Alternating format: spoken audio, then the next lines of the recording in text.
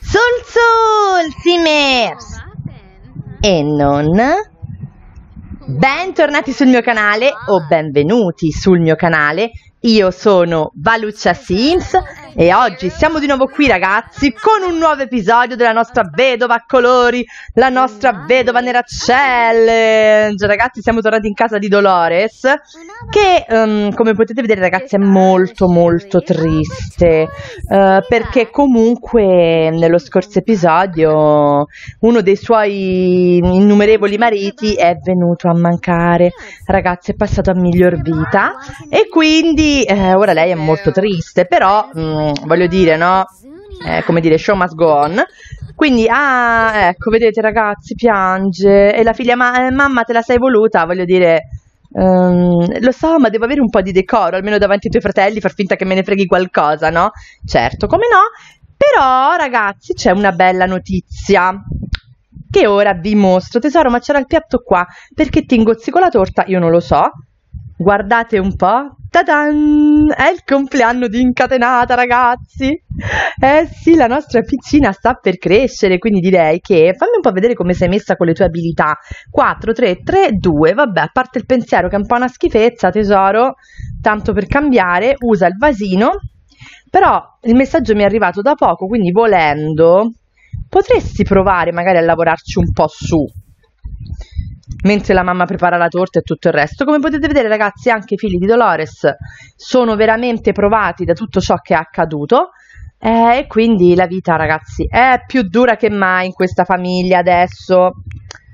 Sono tristi, sfatti, cioè una cosa incredibile. Lo so, lo so. Dolores, tesoro, allora, non perdiamo tempo, vieni qua e cucina una bella torta, perché bisogna festeggiare, ragazzi, comunque. Allora, cambiamo, facciamo torta coriandoli blu, dai, facciamo qualcosa di diverso, ragazzi. E quindi siamo arrivati, ragazzi, al marito, cioè siamo a -3, insomma, quindi 7 mariti andati, ne mancano 3 e la nostra Dolores ha ancora qualcuno qui con cui può, c'è questo Tetsu che è già adulto, ragazzi, quindi la cosa è inquietante. Volevo vedere se trovavo un giovane adulto. C'è questo tizio, no, adulto anche lui, questo tizio adulto, l'unico giovane adulto, ragazzi, è lui, quindi però effettivamente sarebbe interessante. Sì, va bene, grazie per la cartolina. Sarebbe interessante per una volta, ragazzi, trovare un giovane adulto, quindi magari la nostra potrebbe, lo so, lo spero di Nobuia sta svanendo e andrà, che dobbiamo fare, ragazzi? Dicevo, la nostra potrebbe andarsene un po' a zonzo per cercare una nuova preda, anche perché, ragazzi, manca anche poco al compleanno di Liut Prando, quindi vedremo crescere anche lui in questo episodio. Evviva, evviva! Allora, lo so, tesoro, sei così infelice, si vede proprio la tua infelicità, guarda, si vede. Aggiungi le candeline. Patata, già tu dici, già sono triste, e poi mi metti qua con sti cosi, ma perché sta tortura? Lo so. Vieni qua, cara, ripara, perché sì, dobbiamo stare un po' appresso alla bimba, ragazzi, il tempo magari che mi arriva al livello 3. Sei responsabile perché ripari, vabbè, non lo so, ragazzi, sono cose mistiche. Quindi nel frattempo qua, hai anche lavato i piatti, qui com'è? 5 ore, ok, possiamo, no? Eccola lì.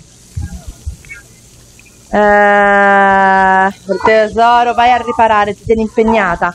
C'è troppa gente, che c'è? Che è successo? Vai qui. Tesoro, non è colpa tua, sono cose che possono accadere. Quindi ora vieni qua e gioca una partita, dai. La mamma non si arrabbierà. È responsabile, ragazzi. Questa è la pecca di non avere un uomo in casa. La nostra Dolores è costretta a sbrigare le faccende domestiche o a pagare per un servizio di riparazione, ragazzi. Ma la nostra preferirebbe, ragazzi, cavarsi un occhio piuttosto che sganciare il denaro, a meno che non sia strettamente necessario. Quindi si mette lei qua a perdere tempo, ecco. Patata, come va? Dai, tu puoi farcela, so che puoi. Parla prima di tutto con... senti, fai una cosa, Dolores, sai che pensavo? Potresti insegnare a tua figlia. magari non così, ecco. Insegna incatenata a costruire una torre. Insegna le forme incatenata. Quindi patata, guarda, sta arrivando la mamma, che non è che sia proprio una garanzia, ragazzi. L'unica figlia degna delle attenzioni di Dolores, come non detto.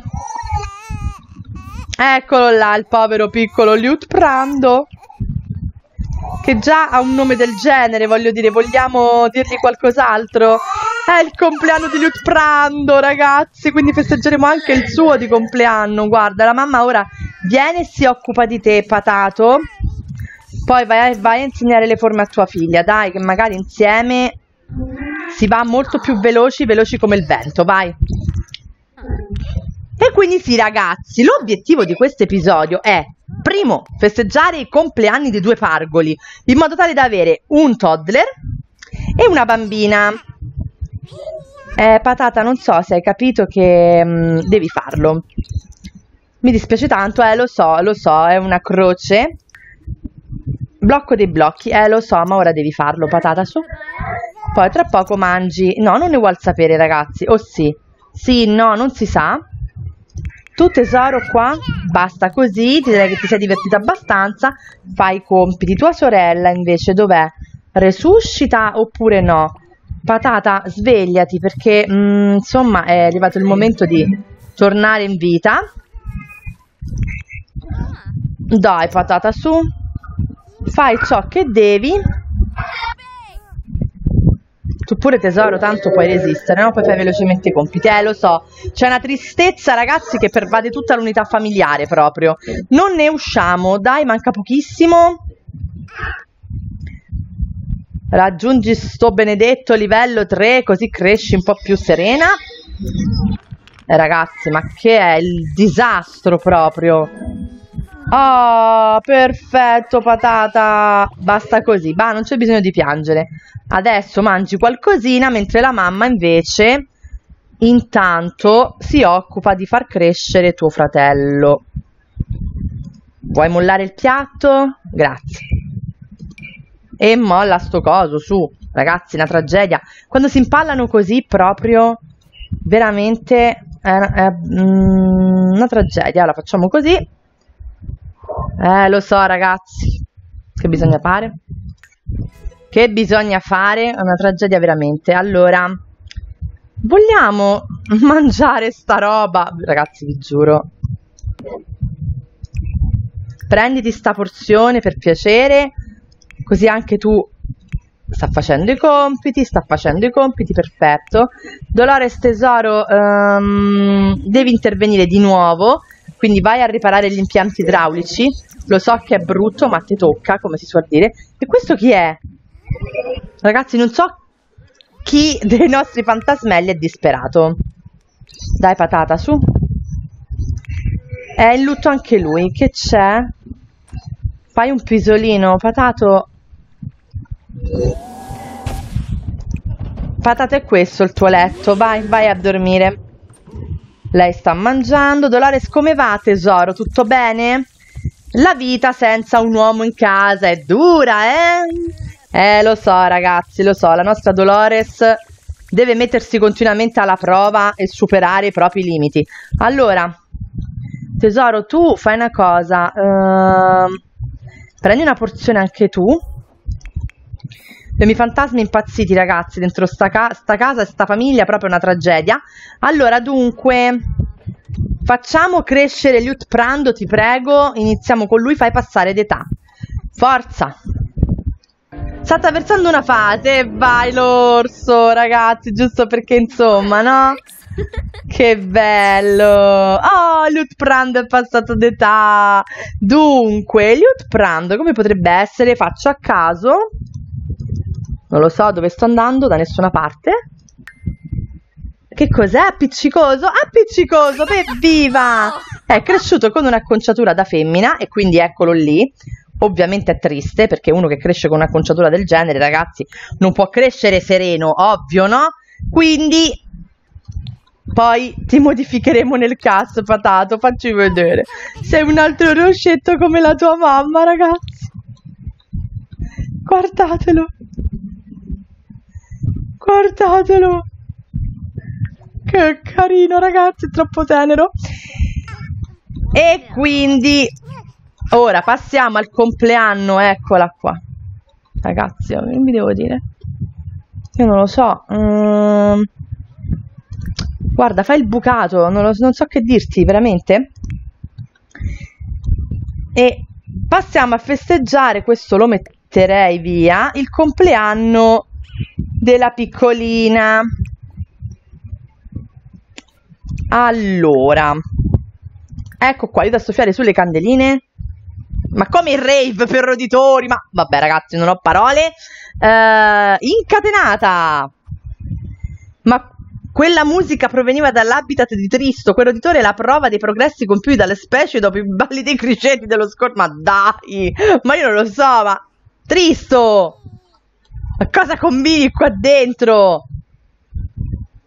Ragazzi, non ho parole, vi giuro.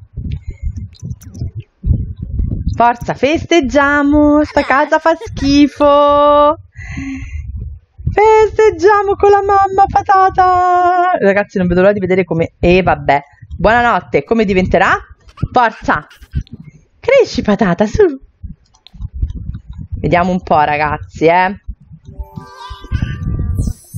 Incatenata, ragazzi. Allora, ovviamente avrà l'aspirazione sociale, perché è quella più sviluppata, diciamo. E poi, ragazzi, è una che è incatenata, quindi mi fa pensare a una cosa un po' tipo costretta, ok? Vediamo un po'. Vediamo. Allora, il primo acchitto mi verrebbe instabile. Sì, perché incatenata è instabile, ovvio, no? Ragazzi, è incatenata, l'avranno incatenata da qualche parte, povera creatura. Oh, fatemela vedere però. Tesoro, lo so, con un nome del genere e con un tratto del genere, quale triste destino ti attende? Non lo so davvero. Allora, dunque, direi che a questo punto, ragazzi, sono le 3 del mattino, Dolores va in bagno, si fa una rapida doccetta e poi va in giro per vedere se trova qualcuno di interessante. Allora, ragazzi, siamo al lounge bar, sempre comunque, ragazzi, a San Maisciuno. E ovviamente chi è l'unico presente? Un adulto e un anziano. Travis Scott, poverino, povero Travis. Non vogliamo farti del male, Travis, però, insomma. La nostra, diciamo che va in giro, ma non è ancora tanto in forma. Vediamo, questo, ragazzi, c'ha proprio la faccia malefica. Kengo Sasaki. Ma pure lui è adulto, ragazzi, voglio dire, tutti adulti. Piacere, sai, io sono Dolores. E questo non se la fila perché sta ballando. Chiedi di passare del tempo assieme, tesoro. No, c'ha sonno, ragazzi. Prova, Dolores, tesoro mio, devi essere un po' intraprendente. Capisco che guardatela con sta camminata sicura di sé spavalda. Allora, crederebbe di intrattenerci un po' insieme? Lui va bene, non la conosce, però va bene, possiamo stare un po' insieme. Forse perché, ragazzi, la vede depressa. Ma come mai non sorride? Su, la vita è troppo breve per acchiappare le mosche. C'è qualcosa che non va? Ed è a quel punto che la nostra, ragazzi, inizierà a raccontargli. Terapista di massaggio. Sa, la mia vita non è proprio una tavolozza di colori in questo momento. Come mai? Non ha un'auto per caso? Sappia che non l'ha nessuno di noi l'auto. Beh, sì, effettivamente, caro, sono proprio quelli i problemi. La nostra è stanchissima, ragazzi, però impara a conoscere, ovviamente. No, ho perso i colori della vita perché ho perso il mio caro marito, capisce? Un incidente d'auto. Certo, tesoro, come no? E quindi, sa, pioveva. Una cosa terribile. Ho pensato di venire qui a prendere il mio cappuccino per, come dire, no, cercare di rallegrarmi un po'. La vita dopo tutto deve andare avanti. E lui è ispirato da queste parole. Dopo tutto uno non può legarsi tutta la vita a un ricordo, non crede? Sarebbe come mettere in manette il proprio cuore. Una vita da dinosauri praticamente, certo. Quello, ragazzi, se è, non lo so, incastrato qua con la pianta,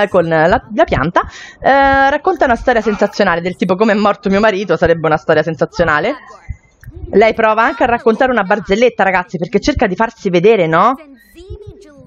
Figa, come voglio dire, no? Allegra, solare, una persona, no? Sa, la vita può essere una vera palla. E lui, beh, veramente sono d'accordo con lei. In questo momento mi sento come una lattina schiacciata. Ma scusi, ma lei che è così incacchiato? Un altro adulto, ragazzi, tutti adulti. Però sa, la vita va avanti e anche se in questo momento ho un'esplosione dentro di me di emozioni... cosa fa questa esplosione, Dolores? Dovrebbero chiamare la polizia, forse, per farmi stare meglio. Beh, oddio, se dici così, tesoro mio... Non so questo quanto possa. Sa, neanche lo shopping, comprare ad esempio delle scarpe, mi tirerebbe su di morale, capisce? Ma ora... sarò costretta a indossare una maschera per un periodo della mia vita. Allora, dunque, lei chi è? Ragazzi, tutti adulti. Dolores non ha destino. Io capisco che mi è stato anche chiesto da voi, trovale un giovane adulto, ma vedete la situazione? Uno si deve accontentare pure di quello che ha. Voglio dire, mi dispiace tanto, vorrei, ma... complimentati per l'abito. Sa, lei è vestito molto bene. Effettivamente ne abbiamo visti vestiti peggio, caro mio. Quindi, su, non sta messo tanto male. Discuti dei giochi più recenti. Cerchiamo così, no? Ragazzi, complimenti per l'arte. Ma davvero, sa, la morte è veramente qualcosa di orribile. Complimentati, infatti, sì. Parla della temperatura fresca. I soldi non fanno la felicità quando perdi chi ami. Anche cercare consigli online non è così. A volte è come se ci fosse un mostro che attanaglia il mio cuore. Il mostro del dolore, della perdita. Eccone un'altra, ragazzi. Sarà un'altra Vedova Nera challenge, pure lei, non lo so. Quindi, ora vorrei soltanto una tela bianca per ricominciare, capisce? Questa temperatura congelata del mio cuore. Vabbè, tesoro, abbiamo capito, stai facendo una tragedia. Quindi vediamo di adulare il tizio. Comunque lei ha un bellissimo sorriso, se lo lasci dire. Con lei mi sento come un libro aperto, potrei parlare di qualunque cosa. Ma davvero, dire che io mi sento tanto un bidone dell'immondizia conciato così? Ma no, caro, non dire così, chiedi un consiglio. Possiamo già chiedergli di convivere, ragazzi? Aduliamolo allora. Magari la nostra indaga. Ma perché dice questo? Veramente ha un bel sorriso. Perché si sente un bidone dell'immondizia? Sa, lei mi vede vestito bene così, ma in realtà non mangio da giorni. Sono venuto qui nella speranza di rimediare un cappuccino perché dopo la guerra ho perso tutto. Oh, lei è un veterano, è stato in guerra. Ma davvero, sì. Ma ora sono un morto di fame. E lei, mamma mia, allora c'è chi sta peggio. Tesoro, nella vita c'è sempre chi sta peggio, ricordate. 9 minuti ancora di questo stato, ragazzi, sta tortura. Ed è a quel punto che la nostra tenta di abbracciarlo.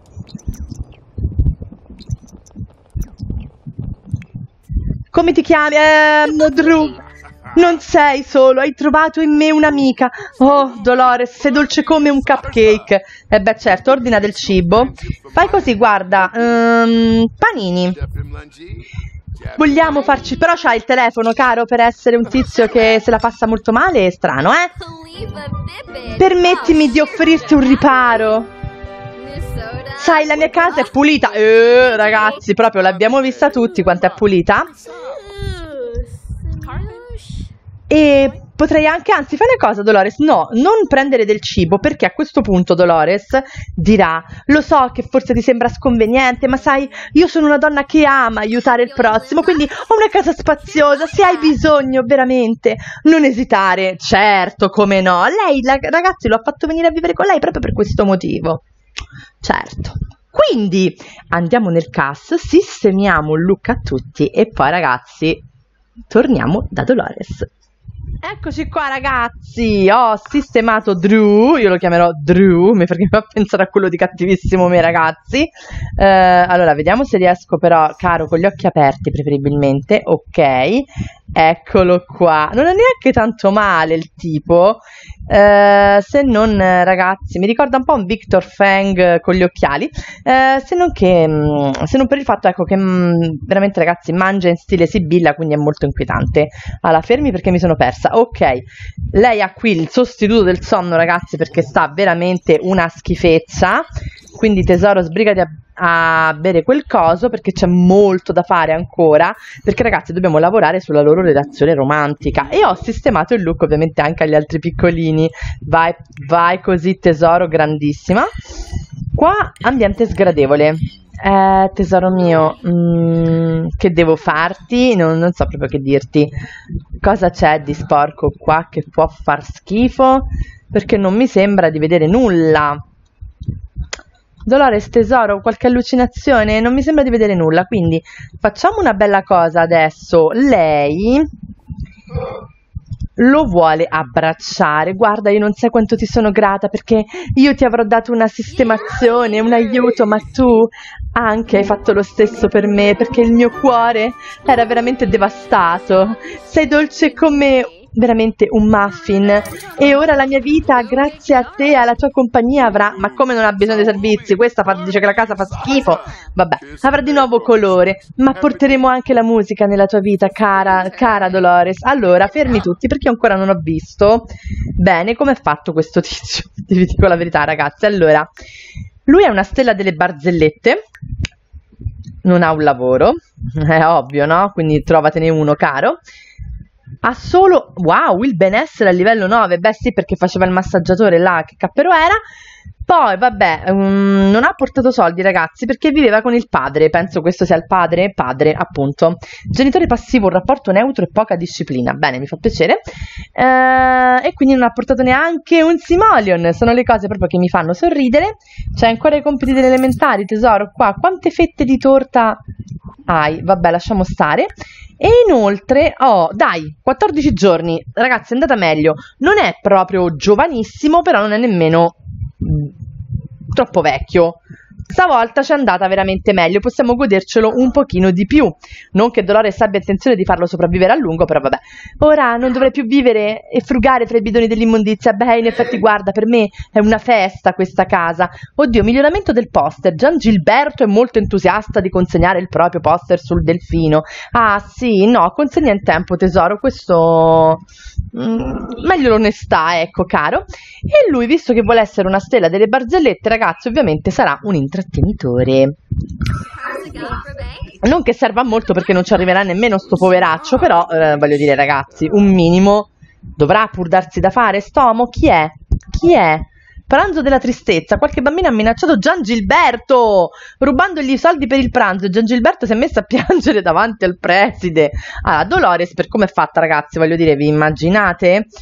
Cioè, non è una che dice abbracciatelo da parte mia, sarà sufficiente, trovate quel bambino, lo farò io ancora. Lei è quella che dice deve imparare a difendersi, perché ovviamente lei ragazzi si difende dalle tristezze del mondo uccidendo mariti a tutto spiano, quindi voglio dire, mi sembra ovvio.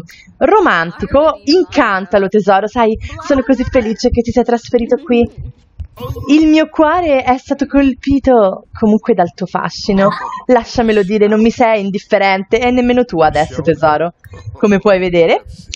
E quindi lei proverà a flirtare, ovviamente prima butta, come dire, l'amo e poi chiede se è single. Ora, se sapessimo che è single, ragazzi, ci spariamo, però vabbè. E poi fa una battuta di abbordaggio, tanto qua ragazzi ci stanno tutti, fortunatamente è single. E la nostra offre una rosa, perché lei, ragazzi, sai, con te posso sperare di avere di nuovo un brillocco al dito, di avere un nuovo marito, volevo dire, scusami, sai, l'abitudine, vabbè, certo, come no. Impara di nuovo a conoscere. Poi flirta un pochino, cara, perché sì, qua ragazzi deve, un ghiottone l'avevamo quasi dedotto, deve sbocciare il grande amore, ed è anche un genio, ragazzi. Quindi fagli una posa sexy delle tue, tesoro, perché guardate qua, ragazzi, voglio dire, complimentati per l'aspetto. Lui, guarda, sei veramente strepitosa, Dolores. Ora, vestito così, stai sicuramente meglio. Saranno gli abiti, ragazzi, di uno dei suoi tanti ex, ormai mariti, per ovvi motivi. Mi hai fatto un regalo veramente dolcissimo a venire a vivere qui con noi. Ora sento che di nuovo la mia vita è in marcia, mi è tornata anche voglia di fare shopping. Tesoro, quei soldi tuoi, perché questo non ha portato un simoleon, quindi mi dispiace tanto. Sussurra seducentemente. Fortunatamente, ragazzi, guardate la relazione come sale, proprio velocissima. Sì, stringilo, mi raccomando, perché voglio dire, ragazzi, è ovvio. Manda un bacio. Voglio sapere cosa indossi sotto quei pantaloncini. Beh, tesoro, noi non lo vogliamo sapere, non ce ne frega un pelo di cosa indossa lui, però sicuramente a te interessa un po' di più. Quindi vediamo un po', ragazzi, cosa volevi qua tu, cara? Bacia qualcuno, ecco, proprio a casaccio, non è che noi ci preoccupiamo di chi. E ovviamente lei, sai, non voglio andare, finire in manette, devo fare le cose per bene, sono comunque una madre, quindi ti porgo questa domanda. Tu vorresti, come dire, diventare il mio compagno di baci? E lui, beh, certo, Dolores, tu sei stata così buona con me. E lei, anche tu, hai riportato colore nella mia vita. Certo, va bene, abbiamo capito. E sarei un lama a dirti di no, certo, sussurra parole dolci. Beh, qui saprò cucinarti sempre del buon cibo e poi anche prepararti delle bevande particolari. L'ultimo che ha assaggiato un buon cibo da te, tesoro, è finito all'altro mondo, quindi non vorrei fossi al posto suo. No, non vorrei proprio assaggiare niente cucinato da te. Poi sai, non è un problema economico, il nostro amore è vero, io non cerco denaro, cerco solo il tuo affetto. Bene, mi fa tanto piacere. Ed è a questo punto, ragazzi, che scatta il primo bacio. Dolores, quello che dice è musica per le mie orecchie, anche perché non c'ho una lira. Bene, mi fa piacere. Via così, ragazzi, guardate lui. Scontro fra occhiali. E la nostra lo bacia a distanza. Ormai si sarà consumata le labbra con tutti sti uomini, quindi fa finta. È un grande bacio il nostro, certo, tesoro, come no. E bacia sulla guancia. Ragazzi, 8 sim su 10. Andiamo avanti comunque. Racconta un aneddoto. Sai, tu sei così dolce. E stavo pensando, visto che il divertimento è basso, certo, tesoro mio. Che c'è qua? Fidanzati ufficialmente con Drew. Oh mio Dio. E poi propone le nozze a questo punto, ragazzi, lei. E non, veramente, ragazzi, non... Chi ha tempo non aspetti tempo. Allora, Patato, tu qua cosa stai facendo? Ti prego, guarda, impila un pochino, perché la mamma in questo momento è indaffarata. Allora, tu tesoro... Oh, vi faccio vedere, ragazzi. Allora, nonostante ora abbia sta faccia, e mi rendo conto che non è proprio il massimo, ecco a voi la piccola incatenata. Per me, ragazzi, è dolcissima. Poi magari quando avrà una faccia più normale ve la mostrerò meglio. Patata, hai fatto tutti i compiti? Tutto quello che dovevi fare? Sì, tutto a posto. Quindi vai a prenderti una porzione. Sì, di nuovo ragazzi, se questa fa scoppiare di nuovo l'incendio, stavolta testata proprio, ve lo dico, perché non si può vivere così. Allora, come va? Oh, subito, ragazzi, con questo, si è voluta fidanzare ufficialmente subito. La culla l'ha lasciata qua, tanto, ragazzi, voglio dire, non ne vale neanche la pena toglierla tra un po'. Allora, cara, dai che devi fare il grande passo. Nessun dorma, Dolores. Sì, chiede a qualcuno di fare coppia fissa, l'hai fatto da quel dì, tesoro. Sveglia? Caro, anche tu, per favore, svegliati, perché lei deve farti una proposta. Sai, io ho dei figli, non posso vivere nel peccato, quindi che ne dici di diventare ufficialmente il mio fidanzato? Mi pare giusto, ragazzi, voglio dire, ovvio. E quindi anche il mio futuro marito. Cosa ne pensi? E lui, ma certo, Dolores, tu sei stata la mia salvatrice. Oddio, Dolores, per la prima volta è lui che riceve il brillocco. Quindi, ragazzi, voglio dire, è la prima volta che Dolores vuole fidanzarsi. Quindi questo qua, in un certo qual modo, veramente forse le ha fatto pena inizialmente, ragazzi. Una sorta di, no, di bontà. Non lo bacia mai, ragazzi, avete fatto caso. Però voleva, no, avere una relazione un po' più seria con lui. Quindi, ragazzi, deduco che basta questo coso, deduco che, ecco, stringilo, in una morsa fatale, perché è questa tanto la fine che farà, poveraccio. E a questo punto, ragazzi, io direi che nel prossimo episodio la nostra Dolores convolerà a nozze e che faremo di tutto per rimanere di nuovo incinta, avere un nuovo figlio, ragazzi, ovviamente, e soprattutto, sì, Raji, Ray, come ti chiami, per favore, basta. No, era Raji quello. E soprattutto, ragazzi, ovviamente ci occuperemo anche della dipartita del caro Drew. Quindi io direi, ragazzi, che possiamo fermarci qua con questo episodio. Ne abbiamo viste, ragazzi, ne abbiamo viste. La nostra da triste vedovella, come al solito, è tornata più in forma che mai. E addirittura, ecco che era lo schifo, ragazzi, che gioia. Non lo vedevo perché stava nascosto qua giù. Che bello, ragazzi miei, veramente una delizia. Allora, buttiamolo qua fuori. È la prima volta, dicevo, che Dolores, insomma, no, è così presa da qualcuno. E da una parte mi dispiace anche, perché voglio dire, sappiamo tutti la fine che farà, quindi è un poverino, in effetti. Allora, nutriamo il povero, vieni qua, il povero Giangino. E ragazzi, io veramente a sto punto mi fermerei qui. Se l'episodio vi è piaciuto, ragazzi, vi invito a iscrivervi al canale, mettere mi piace e lasciare un commento. Vi ricordo che in descrizione, quindi nell'info box, trovate tutti i vari modi per contattarmi, come la mia pagina Facebook, l'account di Instagram, Tumblr. Vai a mangiare, patatu, ti prego. Quello, qui c'è uno schifo, uno strano fumo verde, ragazzi, che non riesco a capire da dove esce. Ma lo vedo solo io? Ah, ecco da dove esce. Da questo bicchiere. Che bello, ragazzi, tesoro, ripulisci, ti prego, sto schifo. Basta. Vabbè, poi farai tutto. Dicevo, quindi l'account di Instagram, di Tumblr, di Twitter, la pagina Facebook, quindi trovate tutto. Trovate, ragazzi, le playlist insieme alla programmazione del canale, ma soprattutto i link ai canali dei miei amici youtuber che fanno gameplay macinima con The Sims 4 e gameplay con la PlayStation 4. Mi raccomando, andate in tutti i loro canali, ragazzi, iscrivetevi, perché ne vale veramente la pena, sono bravi, simpatici.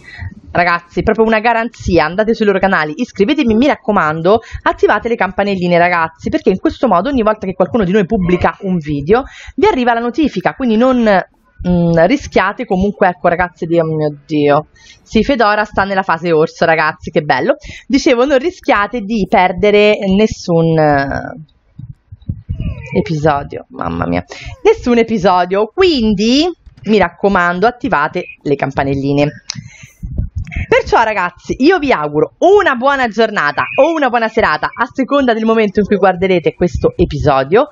Come sempre vi rimando al prossimo, ormai lo sapete bene, sul Simmer, e non